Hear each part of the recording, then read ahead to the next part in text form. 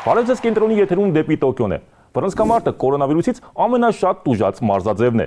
Դեռևս նախորդ տարվա մարտին հետաձգվեց օլիմպիական վարկանիշային մրցաշարը։ Եվս մեկ օլիմպիական վարկանիշային մրցաշար առհասարակ չեղարկվեց։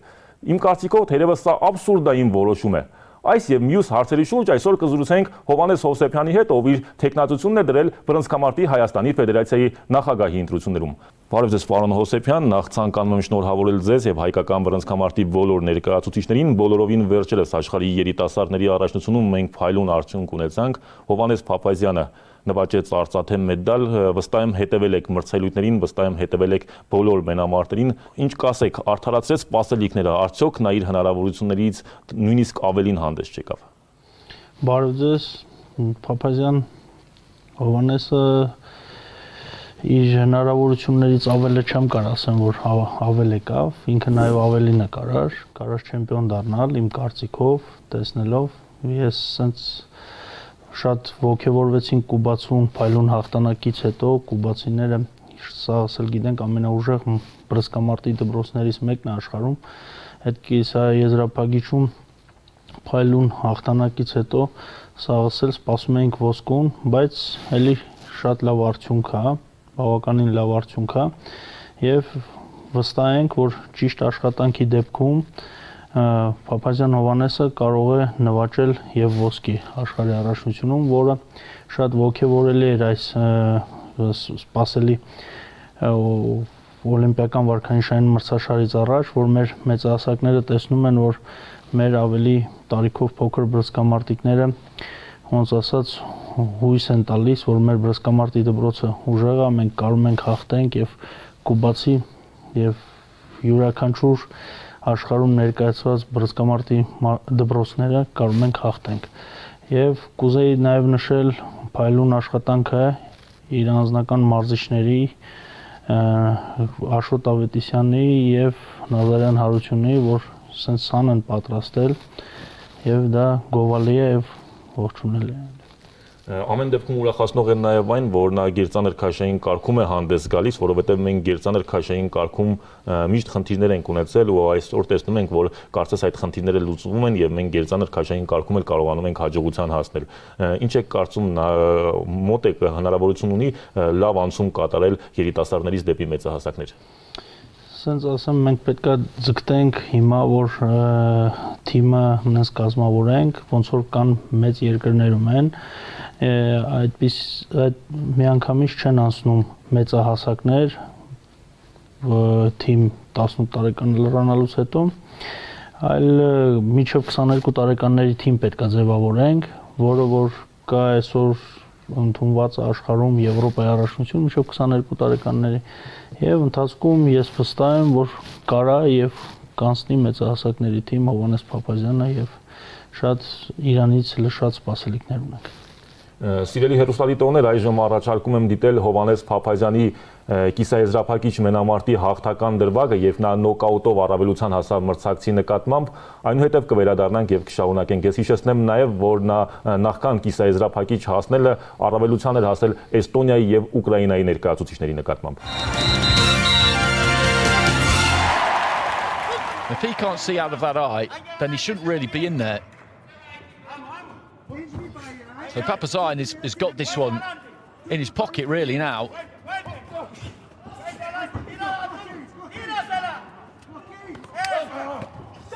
And down he goes, the Cuban, from a right hand, and he is all over the place here. He is all over the place here. Someone like him would never normally go down from a shot like that. There is something very, very wrong here.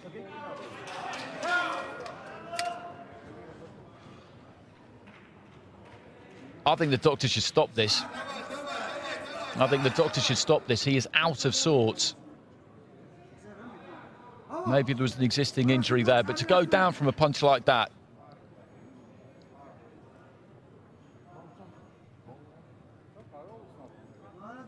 Is it a shoulder problem?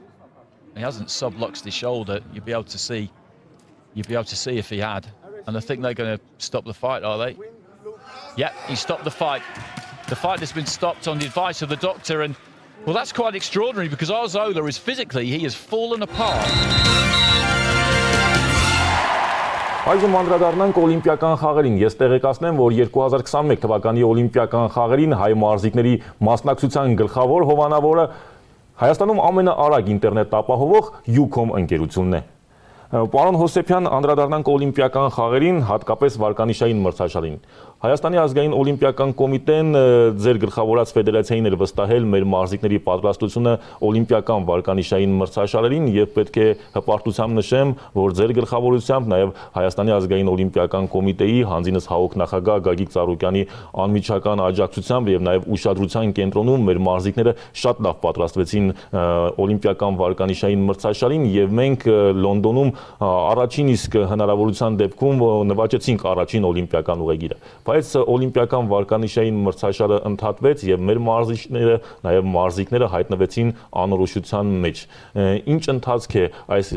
ժամանակահատվածում եղել, արդյոք մեր մարզիկները չեն կոտրվել, արդյոք պատրաստ են շարունակել օլիմպիական վարկանիշային մրցաշարը, գիտեմ Փարիզում է լինելու, բայց նաեւ տեղյակ եմ, որ Փարիզը կորոնավիրուսի հետ կապված լուրջ խնդիրների առջև է կանգնած, որովհետեւ յուրաքանչյուր օր Ֆրանսիայում գրանցվում է կորոնավիրուսի ավելի քան 30,000 դեպք։ Ուրեմն,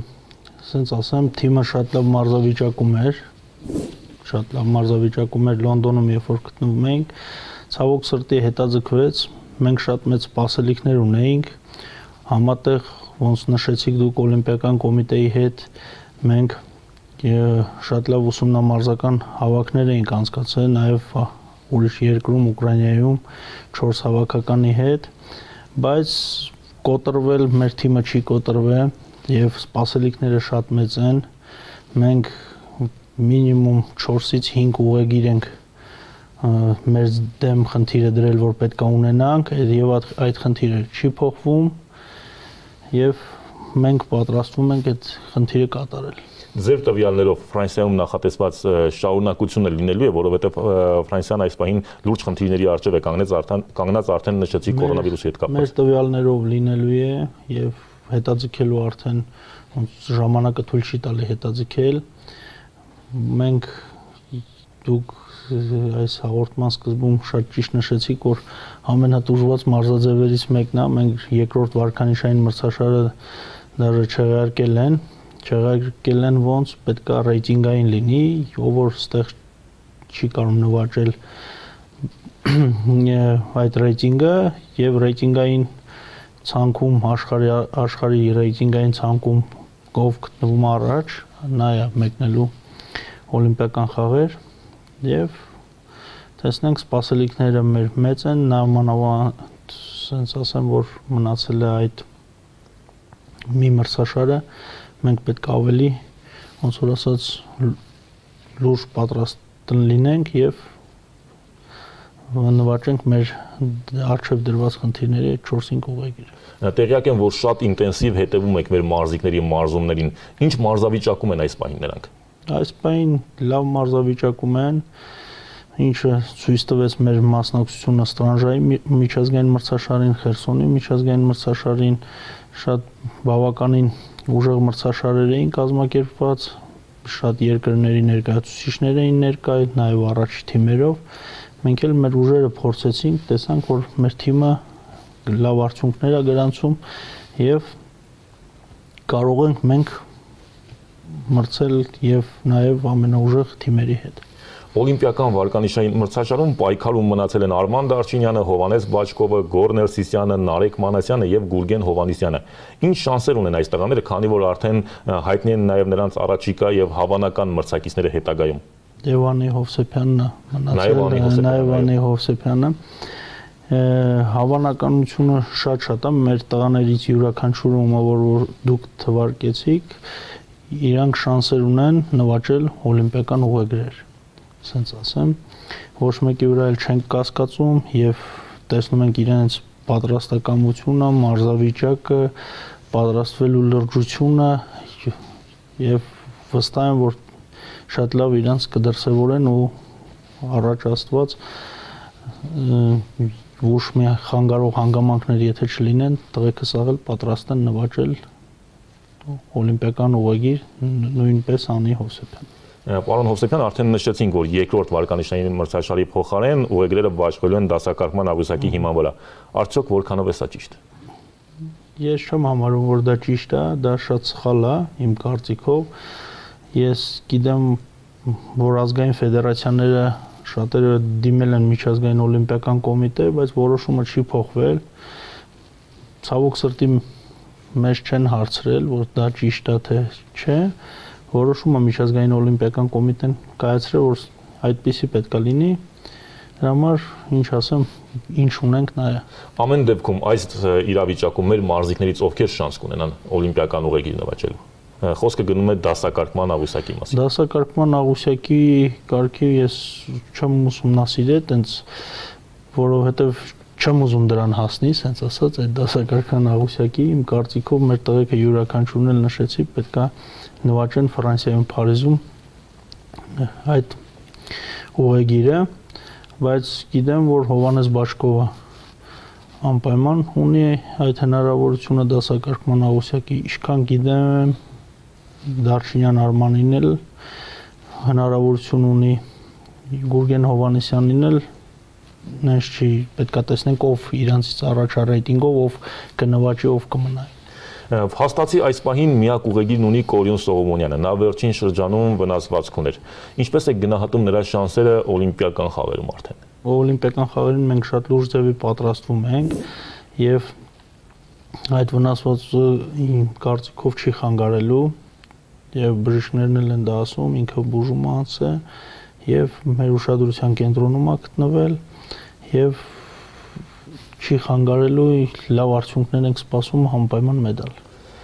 Պարոն Հովսեփյան, ապրիլի 29-ին կայանալու է բռնցքամարտի Հայաստանի Ֆեդերացիայի նախագահի ընտրությունները։ Տեղյակ եմ, որ դուք էլ ձեր տեխնացությունն եք դրել։ Հայկական բռնցքամարտը զարգացնելու ինչպիսի ծրագիր ունեք։ Բնականաբար բավականին մեծ է ծրագիրը, դա հասկանում եմ, բայց թերևս ամենակարևոր կետերը։ Ամենակարևոր կետերը, որը որ մենք նշել ենք մեր ծրագրի մեջ, դա բռնցքամարտի ֆեդերացիայի նախագահի ընտրություններում, եթե ես հաղթեմ, պետքա անպայման ստեղծենք գործող մարզչական խորհուրդ,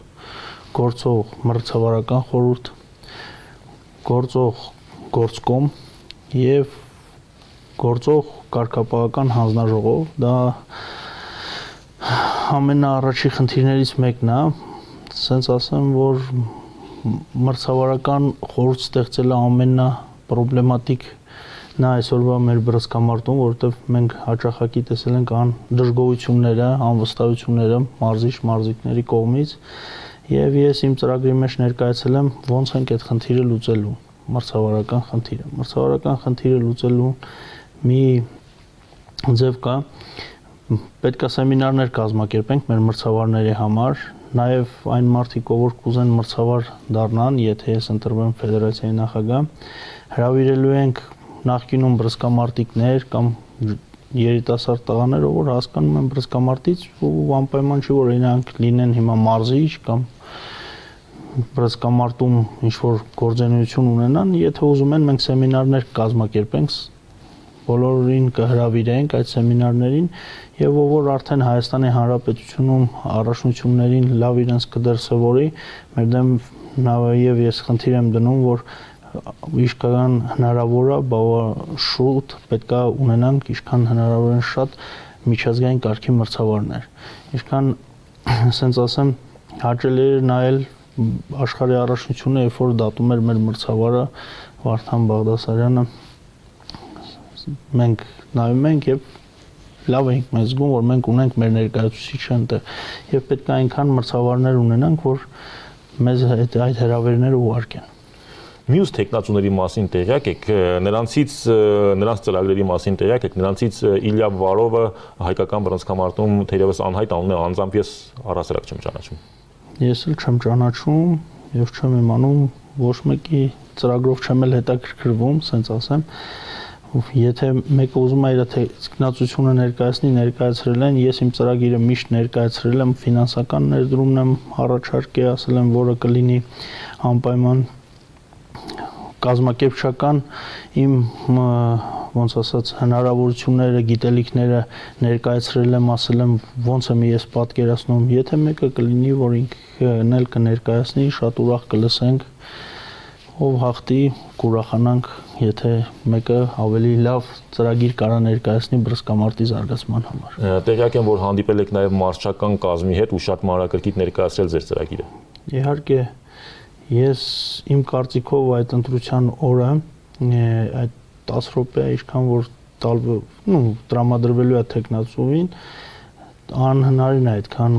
ժամում, այդքան րոպեներում ներկայացնել այն տեխնացուն անհնարին է որ ներկայացնի իր ծրագիրը, բավականին ծավալուն ծրագիր եմ ես ներկայացրել եւ դրա համար շրջել եմ մեր Հայաստանի Հանրապետության բոլոր մարզերով, հանդիպել եմ մարզիչների հետ եւ ներկայացրել եմ ծրագիրը, պատասխանել եմ իրենց հուզող հարցերին եւ ես ավելի շատ եմ ուսումնասիրի խնդիրները, ասենց ասեմ, այդ շրջայցում։ Բռնցքամարտիկներին շատ է հետաքրքրում նաև սիրողական բռնցքամարտից հետո դեպի պրոֆեսիոնալ բռնցքամարտ անցնելու այդ ուղին։ Ոմանք գտնում են, որ սիրողական բռնցքամարտը ավարտելուց հետո նրանք պարզապես ապագա չեն ունենում։ Ինչ է նախատեսվում այս առումով, արդյոք այս հարցում նույնպես կա որոշակի լուծում։ Դուք երևի տեսել եք, գիտեք, որ Կարեն Տոնականյանի կազմակերպել ենք Կարեն Տոնականյանի համար այդ հնարավորությունը պրոֆեսիոնալ ռինգում արդեն մենամարտել եւ Շամո բոքս պրոմոշնի հետ մենք իհարկե ասենց ասեմ պայմանավորվածություն ունենք, որ եթե ես հաղթեմ բռնցքամարտի ֆեդերացիայի նախագահ դառնամ, մենք հրավիրելու ենք իրենց Հայաստան եւ իրենք գալու են Հայաստանում, մենք պետքա կազմակերպենք այդ շոուները Շամո բոքս պրոմոշնի հետ համատեղ եւ նաեւ պետք է այդպիսի ինստիտուտ ստեղծենք, այդպիսի հնարավորություն մեր տղաներին տրամադրենք, այդպես պայմանավորվածությունն էլ կա, որ մեր տղաները պրոֆեսիոնալ ռինգ դուրս գալու լիցենզավորումը ստանան ոչ թե Ռուսաստանում, Ամերիկայում կամ ուրիշ երկրներում որտեղ կա, այլ Հայաստանի Հանրապետությունում կազմակերպենք այդ հնարավորությունը, որ իրենք ստեղ ստանան լիցենզիան եւ ներկայացնեն Հայաստանի Հանրապետությունը։ Դե ինչ, նախ շնորհակալություն մեր հրավերը ընդունելու համար, ձեզ հաջողություն եմ մաղթում, Աստված այնպես լինի, ես չեմ ասում ով հաղթի, ով չհաղթի, բայց այնպես լինի, որ հայկական բռնցքամարտի համար լավ լինի, որովհետեւ հայկական բռնցքամարտը լուրջ ավանդույթներ է ունեցել եւ մենք պետք է ամեն գնով պահենք այս ավանդույթները։ Շնորհակալություն ձեզ։ Ձեզ շատ շնորհակալություն, հաջողություն։ Սիրելի հեռուստադիտողներ, Կենտրոնի եթերում դեպի Տոկիոներ, դեպի Տոկիո, դեպի օլիմպիական նոր ոսկիներ։